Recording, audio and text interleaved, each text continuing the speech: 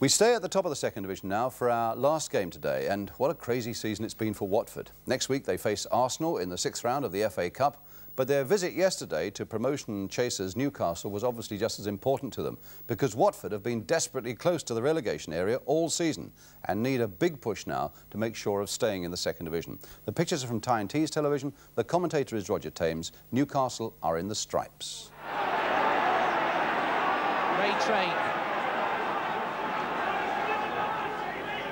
Jenkins. Train again. Still haven't cleared it. Blissett. Henderson's overlapping.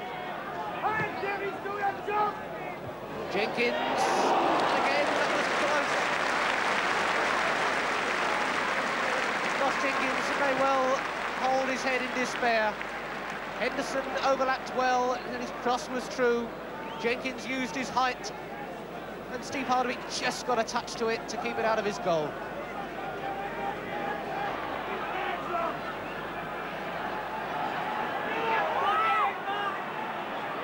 Rostron taking them on for pace and beating them. Poskett! Blissett! And it's an own goal by David Barton. A disaster for him, a disaster for Newcastle. But really, they've only themselves to blame for the way they opened up for Watford then. Poskett could have scored. Blissett finally blasted the ball back into the box, and David Barton came herring through and turned it into the back of his own net. Rostron now sprinting away, Jenkins in the space outside of him. Jenkins with the cross. Poskett knocks it back. Blissett, this could be dangerous. And Blissett hesitated then, and that split second gave Steve Hardwick the chance to come out and deflect his shot when he got it in eventually over the bar.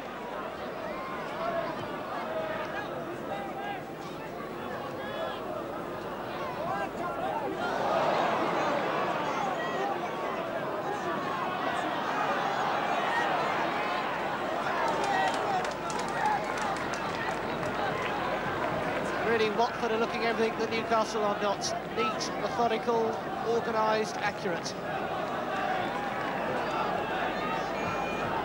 There's a lot of hope about Newcastle's play at the moment. And unfortunately for them, it's not really on a solid enough foundation. Trained with the corner. That one's in by Jenkins. So simple. The tall man does it then. Ray Train with the corner. Jenkins got up miles to the highest, a little flick, and Steve Hardwick was left stranded. And really, that must be curtains for Newcastle.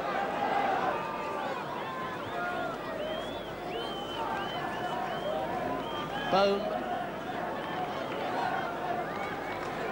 Hibbett.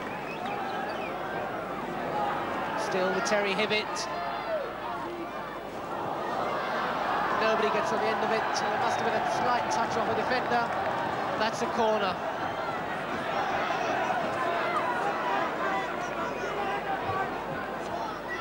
Shoulder.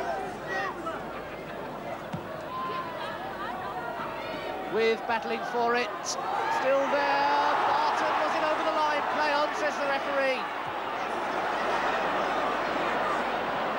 As the ball bobbled about then in the air. David Barton it was who got a header to it, and Steele it was managed to flick it back from out of his goal, and appeals there that it had already crossed the line, but the referee, who was extremely well positioned, waved play on. Great result for Watford, one that did Newcastle's promotion chances no good at all there. Chelsea get back to top place after their victory yesterday. And in fact, it's Leicester and Newcastle, the two teams that are wobbling most of all now. But what a battle for those three promotion places from the second division.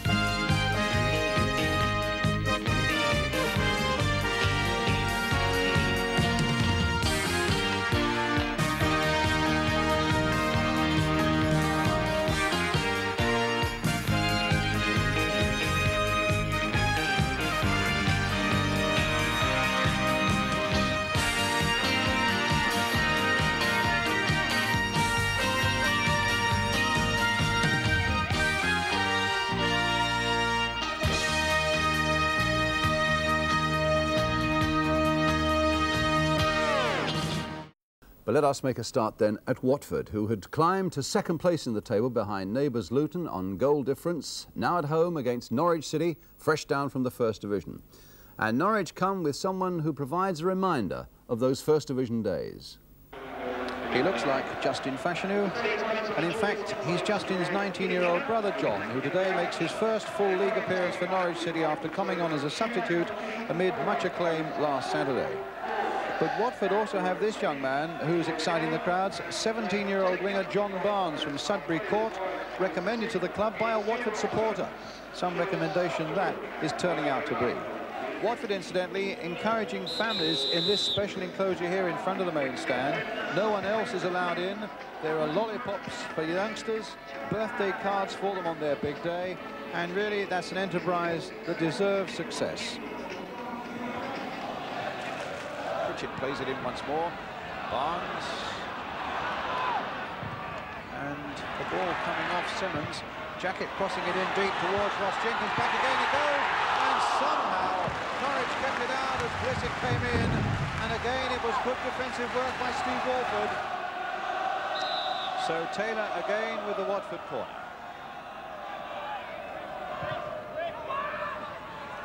And a header off the line that time. The header coming from Terry. I think it was Simmons who got it away, and now Hoadley who gets it away for Norwich City. Well, Norwich under all sorts of pressure there, and a really good firm downward header that by Steve Terry, and headed away.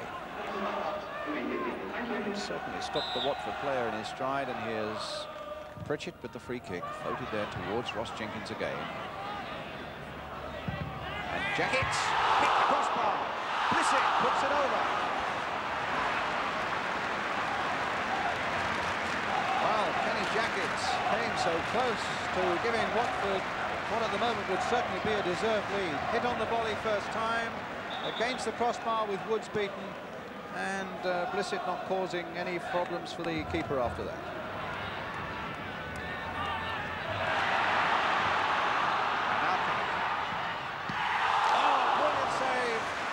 Woods. Callaghan showing that he's a lad with skill, and he's got determination as well, and quite a shot too, which called for an excellent save by Chris Woods.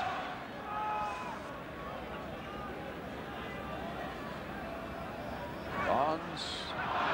Blissett shoved in the back by Hoadley there, I think, and the free kick already taken, leaving a bit of space here for Les Taylor. And now for Callaghan on the far side, with Bolton going up outside it. Here's Ian Bolton, and a chance for Watford now. And a beautiful goal! Scored by Ian Bolton. And all coming from a free kick that was quickly taken and never really gave Norwich City a chance to get back into the game. Callaghan playing his part. What a run it was here by Ian Bolton, and a shot beating Woods at the near post. So, Elton John, the chairman, and on the right, Bertie Mee, the assistant manager, with something to smile about.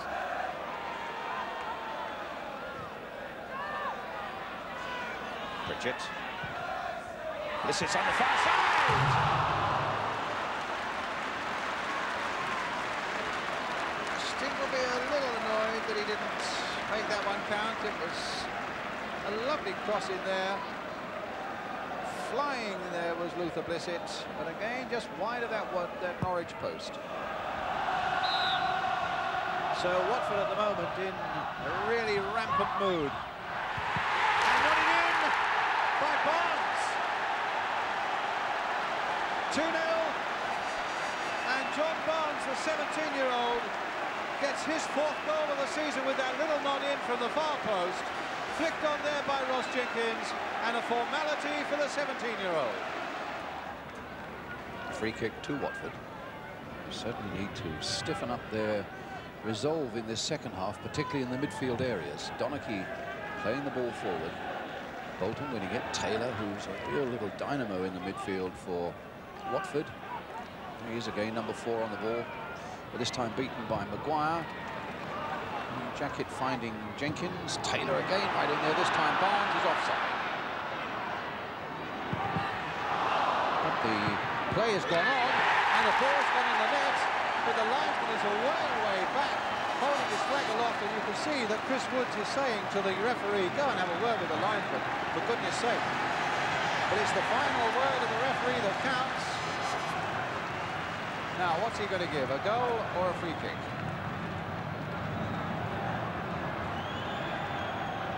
Well, a free kick is given. But Bolton can pick up the pieces for Watford. Barnes. Well, he showed that to Donachie. Oh, my goodness. And he might almost have made a goal there for Callaghan, if not for himself. Callaghan crossing it in. Taylor in there. Woods not knowing where it is, but finally it goes behind, and it's a goal kick. What a cheeky bit of play, though, in the first place by John Barnes, actually showing the ball to Donachie, letting him flay at it, and then taking it away. The shot, which Woods couldn't hold, Callaghan almost got onto. And in the end, Taylor couldn't quite finish it off. And certainly on the big match earlier this season, we've seen how it succeeded for them in a game at Luton, where they line up one wall immediately behind the ball, and that looks to be what the plan is now. 4 in that wall. Ian Bolton is the man who normally strikes them. Barnes is there also. It doesn't give the Norwich wall or the goalkeeper much of a chance. Barnes floating in against the post. And Blissett getting the ball in for the 3rd goal.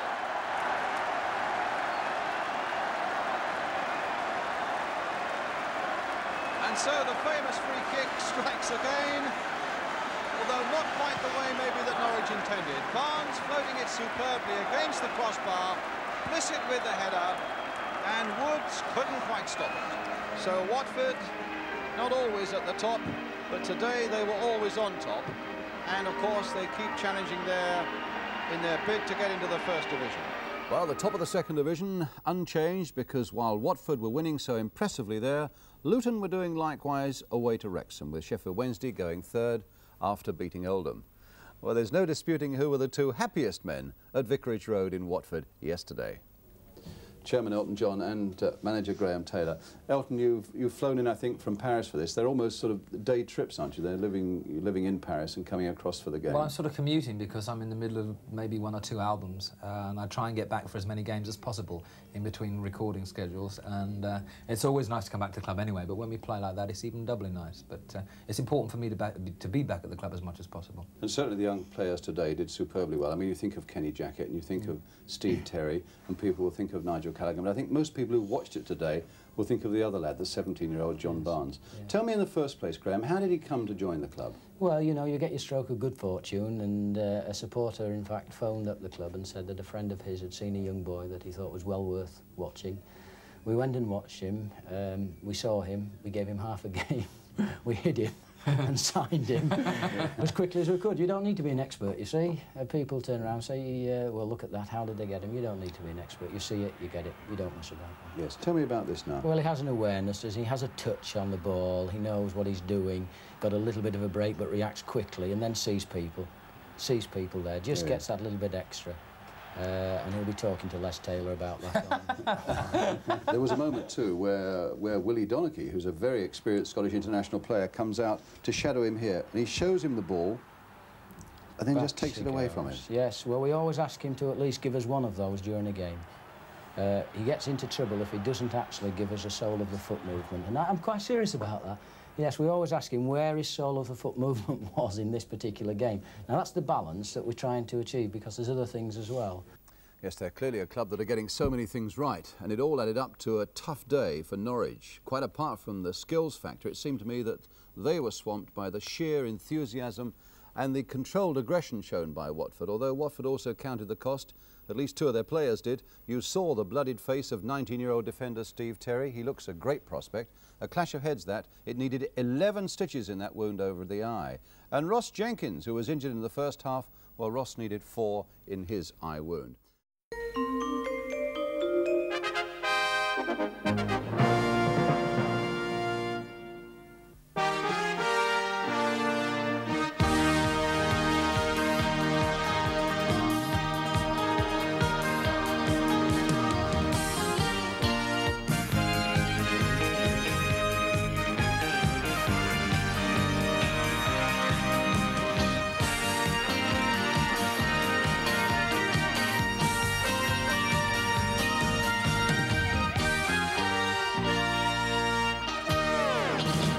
Last match today is Watford against Everton. We've already sampled the emotion in Newcastle today, but in its way the day was just as important to Watford as they made their first appearance in the top division. And for the fans, it couldn't have been a better day to watch football at Vicarage Road. So Watford step out for the first time in their history as a first division club. And to think that only 5 years ago they were in the 4th division. It's one of the most astonishing success stories in the history of the Football League. A day really of great celebration here at Vicarage Road. And here, in fact, is the Watford lineup. They've bought no first-team players during the summer. They believe that the balance is right, that their young players can only prosper in the first division. Although, of course, Steve Sherwood, Pat Rice, Wilf Rostron, Jerry Armstrong and Ross Jenkins have all got first division experience with other clubs. And the good times continue for Jerry Armstrong, a hero for Northern Ireland in the World Cup in Spain, and now he's in the Watford side today, helped a little by the fact that Les Taylor is not quite match fit and is the sub. As for Everton, manager Howard Kendall had 1 or 2 fitness problems to be solved, but he names a full-strength side. Andy King is having his second spell with them, and they include 2 players who've moved over from Liverpool this summer, David Johnson and Kevin Sheedy. Jenkins, Armstrong and Blissett has come up from the back as well, so they'll be the 3 that they'll aim for as Callaghan floats it in there. Ross Jenkins going all the way, and Armstrong has scored. No, oh yes he has, it's been given. And Watford's first goal in the first division comes after 21 minutes. The big broad smile from the Irishman Jerry Armstrong, carrying on where he left off in Spain, puts Watford in the lead. Nicely taken by Jerry Armstrong. Arm sent crashing in his effort to get forward. We'll find Callaghan. Oh, good control by Callaghan. And his shot is a good one! And he was very unlucky there. Now Jenkins, can he turn this back? The little dip cross coming in. And that time Callaghan couldn't quite finish it off, but he came so close. He really took charge of that situation so well, took all the responsibility in the world, and it was a shot that deceived Neville Southall and came so close to making it 2-0. Having seen the opportunity, he didn't hesitate for a moment. Bang from way outside the box, past the keeper. I think it must have come off the post.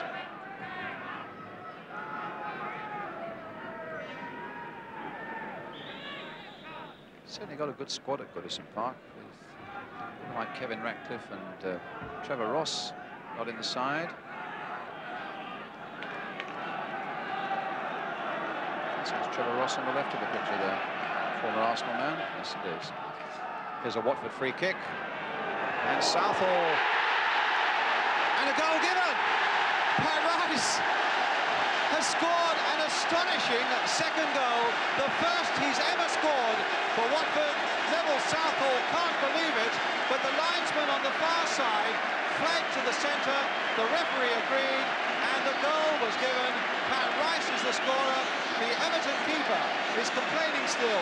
His first ever goal for Watford, and he gets it on the very first day in the First Division.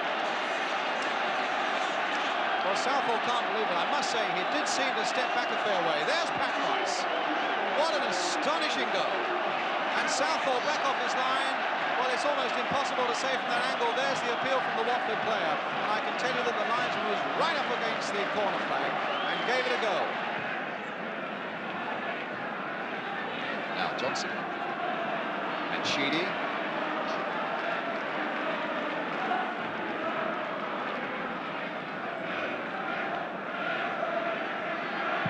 Good shot there. Oh, and a tremendous save by Sherwood from McMahon. The first real, genuine save that Steve Sherwood's had to make. McMahon hit it well, and Sherwood did extremely well.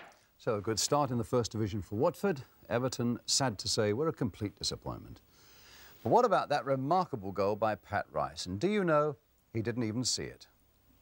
Run up to take the free kick. I seen Ross Jenkins and Jerry Armstrong on the far post, and the boss likes the crosses to be hit in with pace. So I was more concentrating on sort of like pinging the ball into Ross and to Jerry, and of course I've come off it and I've sliced it, and I just turned away and, you know, like absolutely sick. And all of a sudden I heard all of the crowd shouting, and I turned round and the referee had given a goal. And you know, I so naturally, like modest as I am, I just turned round and just acknowledge the crowd after a long time. Yeah. So it was your first goal for the club in competitive games, and you didn't even see it go in the net? No, I didn't, no. The only other goals I've scored is OGs, you know, which is something that the boys rubbed me up with, but I was very, very pleased with it. Watford lying second this morning were at Arsenal, and that produced some dramatic football. And you just can't argue with a side that are second in the league in their first ever season in the First Division. But now Robson again. And a great save by Sherwood. George Best is back from another playing trip to Hong Kong, and he'll be telling us what he thinks about the title challenges. But on now with the action, it's Arsenal against Watford, with Watford lying second this morning, 4 points behind Liverpool. The cameras of London Weekend Television were at Highbury. The commentator, Brian Moore. Pat Rice spent 16 years with Arsenal and won most of the things worth winning. 2 years ago this month, he moved to Watford and has played a huge part in that continuing success story there. A great reception he's getting here at Highbury. And here, in fact, is the Watford side that he plays in today. It shows one change. Ross Jenkins returns to lead the attack after missing 2 games through injury, and young David Johnson will be the substitute. Arsenal, meanwhile, are unchanged. Tony Woodcock and Stuart Robson have both recovered from injuries they received in their 3-0 win over Everton in the Milk Cup on Tuesday, and Lee Chapman is again on the substitutes bench. Straight to Callaghan. No foul. Callaghan just couldn't get free of White, and the cross coming in, and Bolton there, and it might be anybody's touch, and Sunderland backheeled it in, but the whistle had gone. O'Leary a little unhappy with the decision, feeling that there was no foul by him. And Steve Sherwood, I thought, holding his face there for a moment as though he'd caught something in the face. The cross came in, and it was a deep one. Bolton got the touch there. Now, it didn't seem to be such a foul on the goalkeeper, to be fair.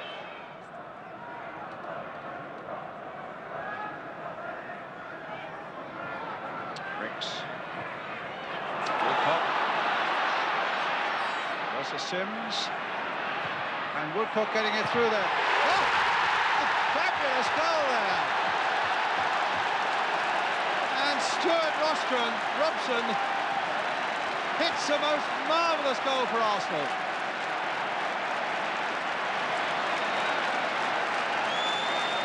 Woodcock on the turn, beating Sims, and caught superbly and giving Sherwood no chance. Well, reaching Woodcock. then he got tangled up. Some ball there by O'Leary. Jenkins beating O'Leary that time, though. Played on now for Barnes. And he's made it 1-1.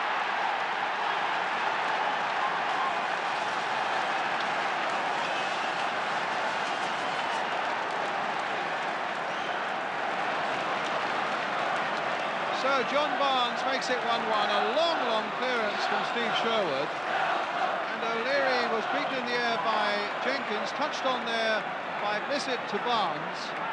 And the ball came off the defender, but will be certainly credited to the 18-year-old winger, John Barnes.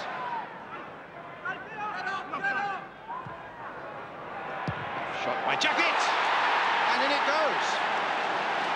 Well, it was deflected along the way, but you won't convince Kenny Jackett that it's anybody's goal other than his.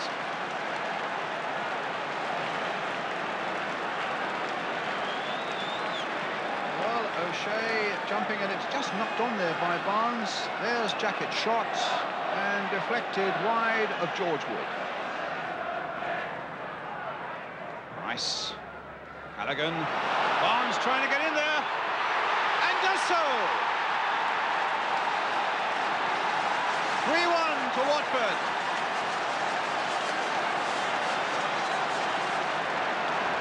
John Barnes gets his second of the day. Just getting there before George Wood, and just getting it inside the post. Sims, it's a real battle out there now, but I think the Arsenal fans sense that their team could still do it. And they're certainly giving them all the encouragement. Davis with the cross coming in. Talbot!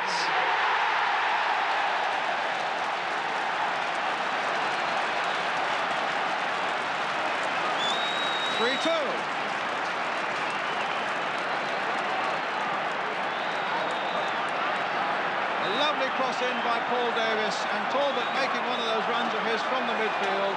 3 of them all, and Sherwood is beaten, and Arsenal are truly back in it.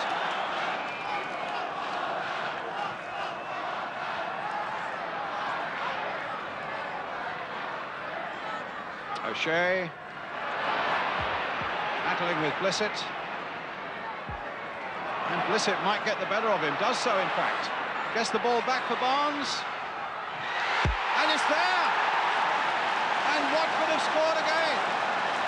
The ball came off Robson in fact, but Barnes will say, I'm claiming a hat-trick. Blissett did well here, beating off the challenge of Danny O'Shea, pulled it back. There's Barnes with the shot, and it just goes off Robson into the back of the net. Smashing game of football, that. So another win for Watford, and despite criticism of their style of play, it really is proving very effective in the First Division. I noticed their up-and-under style has earned them the nickname the Wholesalers, because they don't need any middlemen. George Best, is such sarcasm justified, or is it sour grapes? Actually, I love it, because I think Graham Taylor is using his assets to the maximum. Terrific, you know, when balls are knocked up to the big fella, Jenkins or Blissett, you know, the other players know that they're not going to nod them back to midfield, so that they know they're going to be flicked on, and they're getting on the end of them and making the most of them. See, Graham Taylor of Watford, for me, is the perfect manager. He doesn't go strutting around, putting people down, being aggressive. He quietly gets on with the job and produces results. And yet he's been criticised, or Bobby Robson's been criticised, for taking him on his backroom squad, the England backroom squad. I can't understand that, can you? No, I'm very impressed with him. He seems to me to be a very straightforward, honest manager. And I think a lovely thing about him was a few weeks ago when his team got walloped by Notts Forest, I think it was 7 or 8. Yeah. He didn't go around slagging his players off and saying they're no good and they can't do this and they can't do that. He just said, well, I accept things like that will happen on a bad day, and let's get on and play, look forward to the next game.